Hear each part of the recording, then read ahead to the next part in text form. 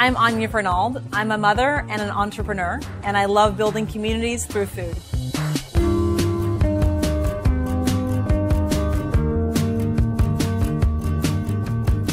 I've always wanted to work in food. Ever since I was a little kid, I love to get people around the table. Early on in my career, I saw that in the food space, it took a lot of commitment to kind of stick to something unusual and make something big of it. And my mentors definitely modeled that for me. If you have a good idea, if you have a deep passion, follow it through. Don't be worried about what the world says and grow it big.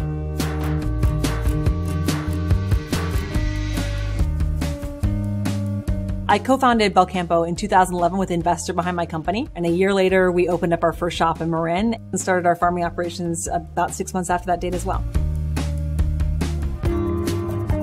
Belcampo addresses a big change in America, which is that many people are concerned about the health of their meat.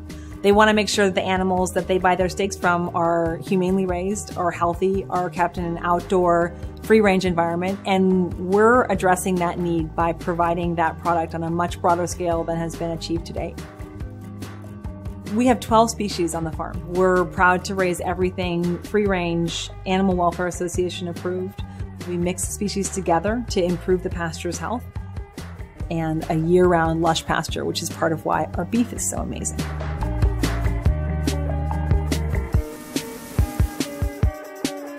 I'm extremely mobile. I have to be able to pick up on a minute's notice and head off to a shop or back to the office. I'm always on the go. Hey Bronwyn, what's up? Hey, we're all at the barn. Are you close? Yeah, I'm about to swing by right now. Can I pick up anything on my way?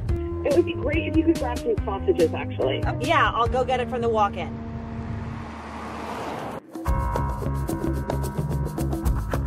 My elevated moment was in 2009 when I organized the first Eat Real, and it was a real kind of grassroots effort. A bunch of friends got together and basically we were trying to throw a party. We were expecting 20,000 people and 70,000 people came. The vibe at Eat Real is very, very friendly, very upbeat. We're just trying to create a super positive, low-key, fun festival. Other questions? This is all 100% grass finished. I've worked my whole career in how do you bring good food and good farming together and bring it to the people of America on a bigger scale. I want our company to be a company where people spend 10, 15, 20 years, where we build a skill set and a knowledge base and a community that really grows with the company. Bring really good paying, long-term, serious careers back to rural communities. The kind of advice I'd give to new entrepreneurs in my space is learn from what's out there, but be inspired by breaking the mold. Be really true to yourself. Don't do something that every day doesn't make you thrilled, because you're going to work really hard. So you better be loving it.